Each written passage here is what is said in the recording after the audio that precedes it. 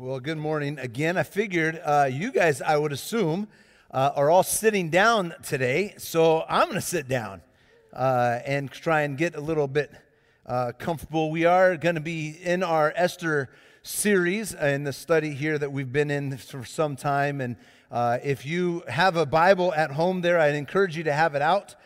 Because we're going to be studying together Esther chapter 4. So if you want to be getting that out and turning to Esther chapter 4. Again, if you were here, I would tell you that we have some Bibles in the back tables there. But in all seriousness, if you do not have a Bible at home and you need one, let us know. We'd love to be able to get you one of these to be able to read on your own. Of course, you're welcome to use the online campus there. There's a Bible portion of the screen there. So if you're watching on your computer, I think even on your phone, you can get to Esther chapter 4 pretty easily right there on the online campus. So it's just a good thing. We've been studying this book for a few weeks now. We've been studying kind of one chapter at a time. And what we're trying to do is discover how we can live in the kingdom of God when God seems silent, when God seems disappearing or empty or outside of our lines, off the pages of our story, if you will.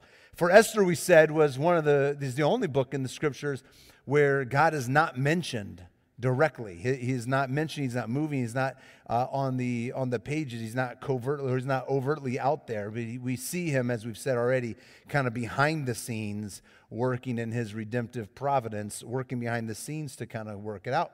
So we've been studying to try and figure out how can we live in the kingdom of God where God seems silent in our everyday lives. How does that work out? Well, if you haven't been with us, or maybe you have, but just as a way to recap to kind of get us all up to speed here, in Esther chapter 1, we met King Xerxes, and Xerxes was kind of this pompous man who was full of himself and showing off and had this big party that displayed his power and his wealth and everything he had done for the Persian Empire, and then he wanted to parade his wife in front of his drunken friends, and Vashti, she refuses, and so King Xerxes dismisses her, he banishes her, and we find out right there in Esther chapter 1, we find that it's no small thing to come before the king unannounced or to come and to push against the king. Then we find in chapter 2, we're introduced to Esther, who was an orphan Israelite. She was being raised by her older cousin Mordecai, and because of her beauty, she was taken to the city of Susa to be in this kind of this understanding who would become the next queen. She was uprooted from her family, tragically, forcefully taken from her family, and she's taken to the city of Susa. And then we see that she finds favor in the people that are working there, and she finds favor with the king, and she becomes queen.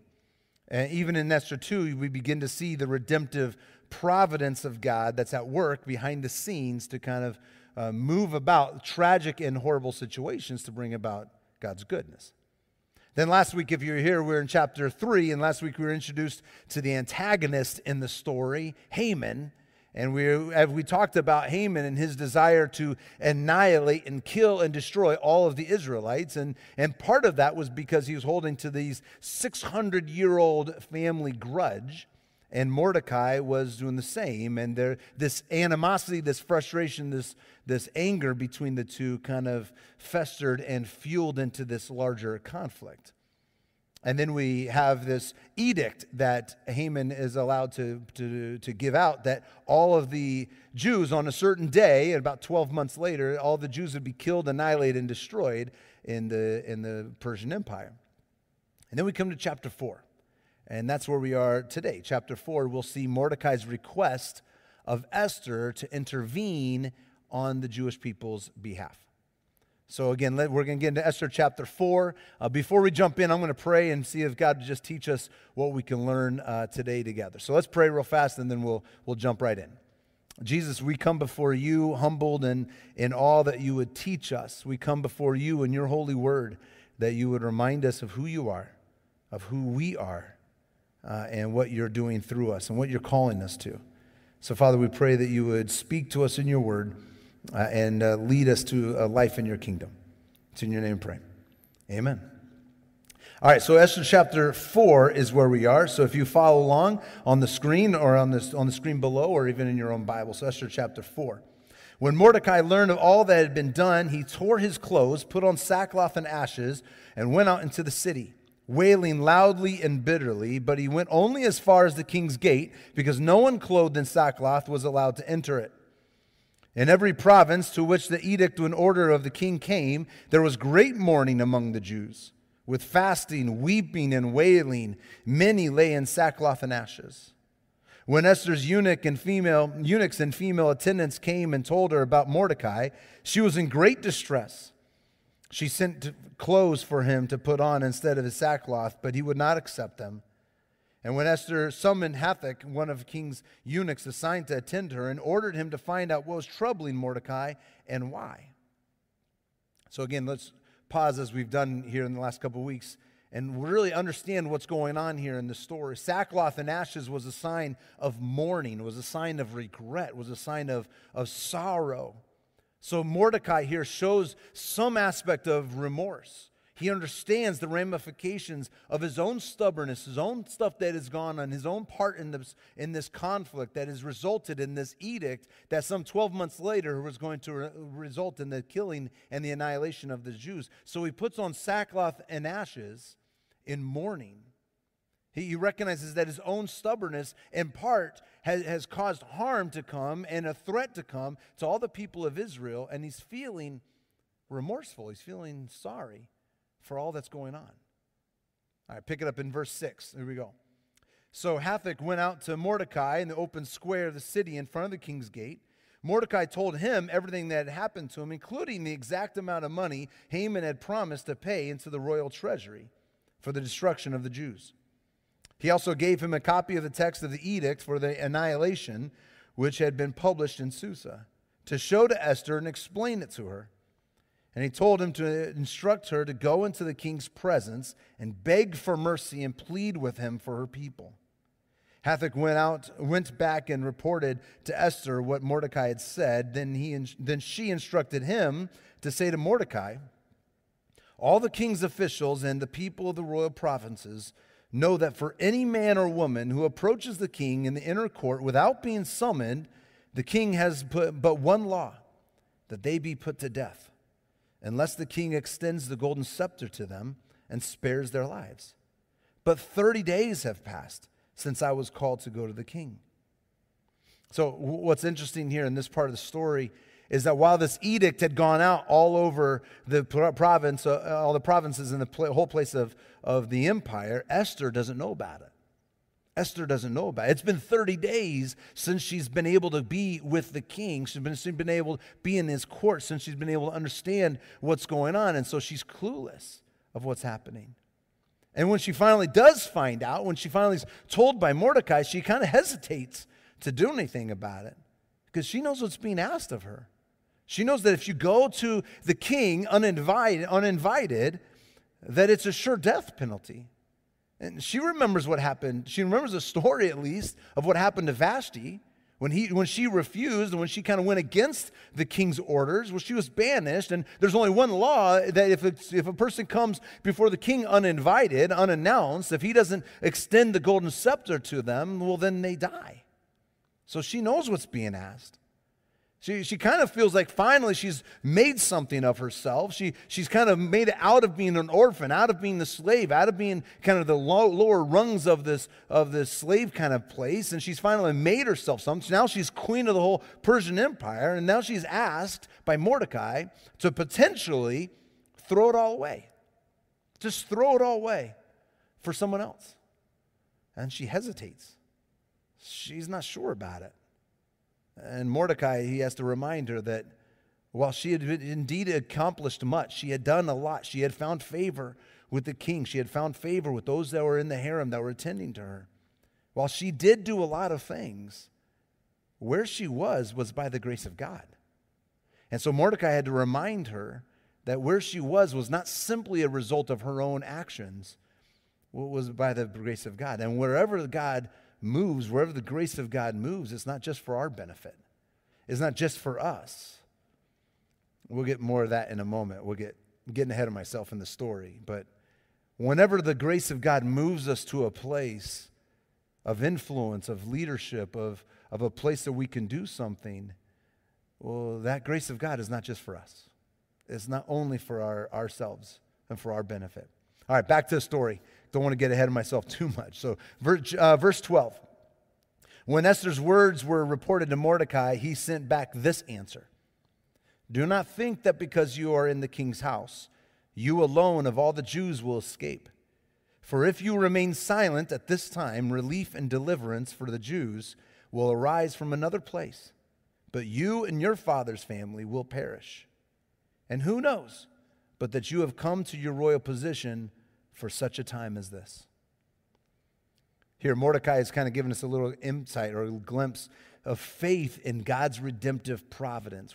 We've said that before, that God's redemptive providence is his ability to reach into tragic and horrible situations and work them through for the good. And here Mordecai has some faith in that. He says, God will bring deliverance. God's not going to forget his people, but he's directing Esther to this great promise, this great reality that God is positioning us in his timing and in his place for kingdom purposes. God is positioning us for kingdom purposes. So in other words, Esther is not simply in her place as queen for her own benefit. Again, this is not just for herself. The grace of God isn't just for herself, but Mordecai says, who knows? Maybe you've been placed for such a time as this, to participate in the role of what God is doing to bring restorative redemption to the people of Israel in the world. Who knows? Maybe God's grace and his redemptive providence is moving in your life in such a way that you have been placed in this to cooperate, participate with the work of God and the grace that he would bring to those around him. Who knows? Verse 15. Esther sent this reply to Mordecai. Go and gather all the Jews who are in Susa and fast for me. Do not eat or drink for 3 days, night or day. I and my attendants will fast as you do. And when this is done, I will go to the king, even though it is against the law. If I perish, I perish. So Mordecai went away and carried out all of Esther's instructions. And then the chapter ends. I want you to notice Esther's desire to gain direction from God here. She calls for a fasting and prayer for all the Jews in Susa, and her own attendants will do the same. For 3 days, night and day, they're going to fast and they're going to pray. And then notice the courage that Esther commits to. I will go to the king, even though it's against the law, even though I know it's potentially a death penalty. And if I perish, I perish. But I will do what is needed. I will do what's needed. Now, next week, we'll get into Esther's request of the king and what happens to that request. But for this morning, I want us to just consider 3 things that we can see in this chapter, chapter 4, that might help us to live in the kingdom of God. 3 considerations as we think about living in the kingdom in our own everyday lives. And the first thing to think about, and that is the imperfections of heroes. The imperfections of heroes. We talked a little bit about this last week, but Mordecai, we'll see, will be a hero of sorts in the story. He will be a leader who will help and cooperate with the work of God to restore the people of Israel and to rescue them from sure annihilation and destruction and death. But what we're reminded about, and both in chapter 3 and the beginning of chapter 4 here, is that he's not perfect. He's not perfect. It's a good reminder that God doesn't use perfect people. I mean, after all, imperfect people is all he's got to work with, right? So God doesn't use perfect people. He uses flawed and imperfect people. Are called to leadership, are called to influence, called to be proactive and participate in what God is doing in this world. The imperfections of heroes. See, sometimes we're going to get it right. Sometimes we're going to have the courage that we need. Sometimes we're going to say the right thing to the right person at the right time. And sometimes we're going to get it wrong. Sometimes we're going to say the wrong thing to the wrong person at the wrong time. Now, what this chapter reminds us is that even when we don't always get it right, God is still able to use us. God is still able to redemptively, providentially work through us.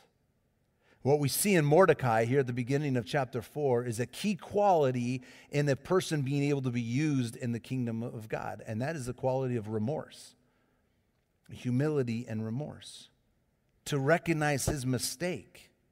He clothes himself in sackcloth and in ashes. He doesn't go on pretending that he's perfect. He doesn't pretend he's innocent. He doesn't pretend that he's done everything right and it's Haman's all his fault. But he goes out and he weeps and he mourns. He puts on sackcloth and ashes. Esther comes and says, put on some different clothes. Stop doing that. It's not all your fault. It's not all that. And he recognizes his own part in it. And he refuses to just ignore his part of it. What the people of God, what the kingdom of God needs in the church and in our place in particular is not more people pretending to be perfect, pretending to have it all together, but people who are humble enough to readily acknowledge our mistakes. When we've made mistakes, when we've said the wrong thing. To not blame others, to not excuse them, but people who own their own stuff. People who are readily recognizing their mistakes, readily recognizing their imperfections. Those are the kind of people that can be used for kingdom purposes. Those are the kind of people that are positioned to cooperate with the Spirit of God to further his kingdom in this world. It's the imperfections of heroes in the scriptures that God is able to redemptively, providentially use our imperfections for his glory. But we don't excuse them. We don't pretend that they're not there. We readily recognize them. We own our stuff. And in remorse, we humbly regret them and we apologize for them. Second thing I want us to notice in this chapter here is the purpose for blessing.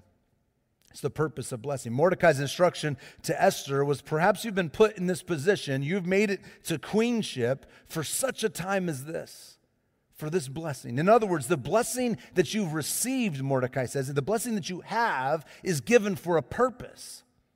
A blessing from a biblical sense, blessing is only a blessing when it flows through you, not just to you.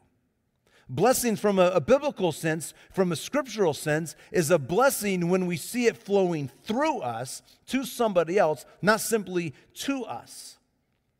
In the book of Genesis, Abraham is told by God, I will bless you, and through you all nations will be blessed. And in the Newer Testament, Jesus calls his disciples, and he says, through you, all the kingdom is going to grow through you. A blessing scripturally is only a blessing when it works through us. A blessing, wherever we have given, has been given for a kingdom purpose, to point other people to the goodness and the grace and the power of God's kingdom. And somewhere along the line, Esther misdiagnosed the goodness of God to her. Somewhere along the line, she misdiagnosed the fact that God had been good to her. He had blessed her. He had raised her up. He had sought favor over her, and she'd become queen. And somewhere along the line, she misdiagnosed it, and she thought that was all for herself, that she was blessed for herself, that it was good to reach this place that she was, and she thought it was for her. See, when Mordecai first brought up this idea to her, this issue to her, her response was, in some respect, well, what does that have to do with me? I mean, I've come up out of that. I've made myself something. I've had to do the work. Look what I've had to do. And again, while it's true, she did some things. There were some things she had to accomplish. There were some things that was her responsibility to do. But when you look back on her life, when we can look back on her life, we'll see that she's not merely the product of her own personal ambition and her personal responsibility, but we see the redemptive providence of God in her life at work. Could I suggest that the same is true for you and for me? That sometimes we like to think that our lives are the product of our own hard work and our own ability, our own sacrifice, what we've had to do. And for sure, there's things that we've had to do. There are sacrifices that we've had to make. There's personal responsibilities that we have had to do. But if we would recognize and we look back on our life, who we are and where we are is by the grace of God. That we are in the positions that we are in by God's redemptive providence. We can see his hand. If we look with the eyes of faith back on our life, had it not been the grace of God, had it not been the redemptive providence of God, then you would not be where you are today. And I wouldn't be where I am today. And I want to make a suggestion for us this morning that one of the indicators that we have forgotten that we are the recipients of God's grace in our life is that we are not always that concerned about how others are going to make it. We're not all that concerned about how others are going to fare or what's going to happen with them because, after all, we've taken care of ourselves. One of the indicators that we have forgotten that we are the recipients of God's grace is our hearts are not so concerned with how other people are going to respond or how they're going to fare, what's going to happen to them. Esther's response at the beginning is, what does that have to do with me? She forgot the purpose of her blessing. And can I tell you this morning that the purpose of your blessing, the purpose of God's blessing and his work in your life is that it would flow through you to someone else. To someone else. Whenever and however God blesses you, it is to be used for kingdom purposes, not only for you, not only for me, but is to be flowing through us to bless another, to bless someone else. And I want you to think back, take this little mental exercise for a second, think back on your life and think, how am I going to use the gifts, the talents, the resources that I've been blessed with to advance God's kingdom, to be concerned about other people, to not just think that the blessing stops with me, but to realize that, biblically speaking, a blessing flows through me for kingdom purposes. How are you going to use the gifts, talents, abilities, resources that God has blessed you with for kingdom purposes, for his sake? Well, that brings me to the third thing I want to consider this morning, and that is the importance to be in tune with God. The importance to be in tune with God. We're told to Esther, when she hears from Mordecai and she begins to gather up some courage and she recognizes the redemptive providence that has put her in the place that she is for such a time as this, the decision is made to fast and to pray for 3 days. For 3 days. And if you don't know, you don't want to know what to do with your blessing, and you're not going to know what God's going to want to do through you unless you gain discernment from God. Oftentimes we think about the blessings, we think about the things that God has given us or blessed us with, and we make decisions that seem pretty rational, things that we want to do with those blessings. But there are times when God is calling us to use our gifts, our talents, our abilities, our resources in ways that are maybe stretching us, ways that are uncomfortable to us at times. For Esther, it meant to go before the king uninvited. But before we make a decision on how we're going to use our gifts, talents, abilities, resources that God has blessed us with to be a blessing, to let it flow through us, it's an important step to be in tune with what God wants to use us with, what he wants to do with us. There's an important step of fasting and praying, to spend 3 days to fast and pray, as Esther does. But also notice, not only does she in tune herself with the Spirit of God, what God is calling her, but she calls for the role of community. She calls all of the people to fast and pray with her, for her. She calls all of the Jewish people in that city, and even her attendants are going to fast and pray to seek courage and discernment to how is she going to use the blessing that God has given her, that it would flow through her. To find the courage to be a blessing takes a collective effort to pray and to seek godly counsel and wisdom and to pray and fast, to be in tune with God. So things to consider from this chapter here, that the imperfections of heroes, that God can use imperfect people like you and like me, and that the purpose that he has blessed you is to be a blessing, to flow it through you. But there's an important role to be in tune with God. How does he want it to flow through you? What does he want to do through you, through your gifts and talents and abilities? What does he want from that? How do you know that?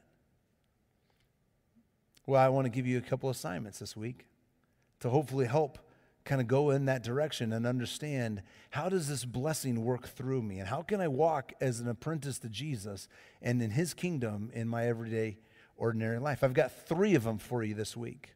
3 of them. And the first assignment for you this week is to recognize your blessings. Recognize the gifts, talents, abilities, resources that God has blessed you with. That God has blessed you with. Now, before you write me off and blow me off, I know you're online, but I can still see in my mind's eye thought bubbles popping up all over your heads, and you're thinking, I'm no queen. Esther obviously was blessed. She was a queen. She had this large palace. She had a large house. She had all this stuff. I don't have any of those things. I don't have an advanced education. I don't have any influence. I don't have all these things. Before you get all crazy and make excuses of all the blessings that you think you don't have, can I tell you something? If you've got breath, you've been blessed. If you've got breath in your lungs, you've been blessed. And how are you going to use this life and the gifts and the talents and the resources that God has blessed you with today to allow it to flow through you and be a blessing to others? To bless others and to love others in the name of Jesus. And while you do that, you point them back to the giver of all blessings. You point them back. We cooperate with God. When we do this, we cooperate with God to see His kingdom come. We see His will be done on earth as it is in heaven. Maybe it's a financial blessing that you've been given. Maybe it's the blessing of hospitality, where you have this blessing of a place where you can welcome people into your place. Maybe it's the blessing of listening to other people. You have a gift of listening really well and hearing with your heart. Maybe you have the gift of mentoring. Now, I don't know what your gifts and your talents and your abilities are, but I do know they've been blessed to you. They've been given to you for a purpose. Not simply for you, but that it would flow through you, that you would use whatever gifts, talents, abilities, resources that God has blessed you with to actively bless those around you. So make a list of your blessings. Consider where your blessings are.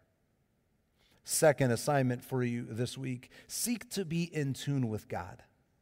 Seek to be in tune with God. See, the only way you're going to know how God's going to want to bless you and to bless through you is if you seek to have discernment and to know what God is calling you to. So I'm going to ask you to do this week, maybe later on this afternoon, that you write down, figure out your blessings, talents, abilities, resources, gifts that you've been blessed with. And then spend a couple days this week praying and asking for wisdom, how God would like to bless others through you. How the blessing that God has given you is to be flowing through you to bless and to love someone else. And again, I don't know what your gifts and talents and abilities, so I don't want to be too prescriptive for you. But I simply want to invite you to pray for discernment, to spend a couple days this week praying and even perhaps fasting to seek godly wisdom, to say, God, how are you going to use this gift to be a blessing to others? Maybe invite another person. If you're married, maybe invite your spouse. Maybe invite a close friend to say, I have this gift of mentoring, or this gift of listening, or this gift of hospitality, or whatever it is, and I'm not sure how God wants me to use that. Would you pray for me this week? Because I'd like to seek God's wisdom. I'd like to be in tune with God in this way this week. And if the call seems something a little crazy, if the Lord is stirring in your soul and in your spirit, and it seems a little bit out there and He's going to stretch you a little bit, well, trust in His goodness. Trust in His redemptive providence and walk with courageous obedience to be a blessing this week. Third assignment for you this week, and that is to read Esther. I know, I say that every week, right? Picking up a theme here that every week we're going to read through all 10 chapters of Esther. And I want to give you an insight of one of the reasons that we're trying to do this. There was a recent study that had come out that was trying to understand discipleship and trying to understand growing in God's kingdom, growing in God's favor, and understand your spiritual life. And this recent study came out that regularly reading the scriptures, like 3 to 4 times a week, had significant impact on our life. It increases our trust and confidence and our obedience to what God would have us do. It increases our confidence in sharing our faith with others around us. It increases our ability to walk with faith rather than fear or trembling with what's going on around us. Among a whole lot of other things, this aspect of just simply immersing ourselves in the scriptures 3 to 4 times a week, not just on Sunday where we listen to it, but on Monday, Tuesday, Wednesday, Thursday, and on, that we would immerse ourselves. So read Esther again. Maybe read a couple chapters a day. Maybe read it all 2 or 3 times this week, but read through it again and just see what God is stirring in you and how it may encourage you to be more courageously obedient to his call in your life. So read it again. Understand your blessing. Stay in tune with God this week. Pray and maybe even fast. Call another person in to seek wisdom of how God is going to use the blessing he's poured into your life to flow through you. And let's immerse ourselves in the scripture of Esther and to see what God's going to teach us individually and collectively. Well, each week we've been closing these services with a time of reflection and confession, a time where we think about a person in the story and how our life coincides with that, and then maybe a time of confession. It's an area that we need to tell God and to confess before him. And we've said this before, but confession is not something we do it's not very easy for us to do, but it's necessary in our spiritual life. If we're going to take steps in the spiritual life, confession takes a significant role there. And we've looked at the person of Vashti, and we've looked at Mordecai and others in this story so far. But this morning, I want to look at Esther and the courage it took to do something and to be ready to do something difficult. I'm going to ask us to think about our own life. When we knew what was the right thing to do, we knew that there was a right thing to do, to say or to go, but it was going to be challenging. It was going to be difficult. And rather than doing the right thing, rather than having the courage to do the right thing, the difficult thing, we opted for the easy road. We opted to kind of withhold from the right thing. And if we're honest, it's in those times when we maybe even doubt God's goodness. We doubt that God is going to be faithful in those times. We're doubtful that God will work it out. It's a challenging thing before us. It's going to take courage, but we aren't quite sure if we can trust God. We aren't quite sure if we want to take that courageous step of obedience, and so we don't. We recoil, and we take the easy road. Well, I'm going to give us just a moment of silent reflection to think of a time when God was stirring in you to do the courageous right thing, even though it's difficult. And maybe you recoiled. It's just a time to confess that before God. God, I know that you are stirring me to do this, and I took the easy road. Would you forgive me? Would you restore me? And would you lead me to new ways? So let's take a few moments, and then we'll have this responsive song to end our time together.